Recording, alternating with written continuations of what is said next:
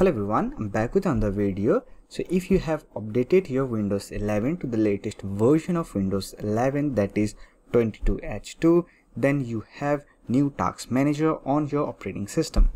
Here in this video we will discuss how we can use the new task manager on Windows 11. So that's been said, let's get started. Now to access the new task manager, simply right click on start button, then click on task manager option. And it will open the new task manager. Here you will find all the information that are going on your Windows 11. Here we have our processes option, performance option and other option. If you want to expand this menu, simply click on this icon and it will expand the menu. Here we have our processes option. Here you will find all the processes that are currently running on your Windows operating system. Here we have performance tab. Here you can monitor your CPU uses, GPU uses and more. If you click on CPU, here you will find all the information about your CPU. If you click on memory option, here you find all the information about your memory. Similarly, if you click on GPU option, here you will find your GPU uses and other informations. Now if you click on apps history option, here you will find your uses history.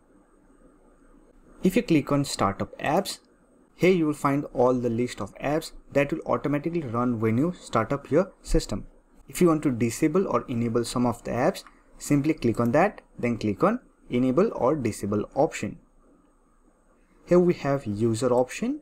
Here you will find all the users and its uses. Now if you click on detail option, here you will find all the details about applications and services that are currently running on your Windows 11. Now if you click on services option, here you can see what are the services that are stopped or running.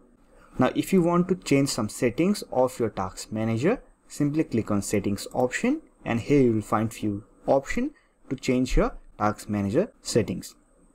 Say for example, if you want to change the default start page, then from the drop down menu you can select any of this option. You can also change the real-time update speed from the drop down list. So these are the new features and the changes that you will get on the new task manager if you have updated your Windows 11 to the latest version 22H2.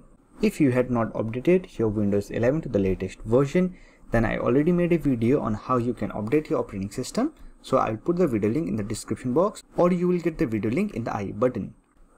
So that's it for this video. Hope this video was helpful to you. If you find this video helpful, don't forget to hit that like button and subscribe to the channel for more videos like this. Bye for now. See you next video.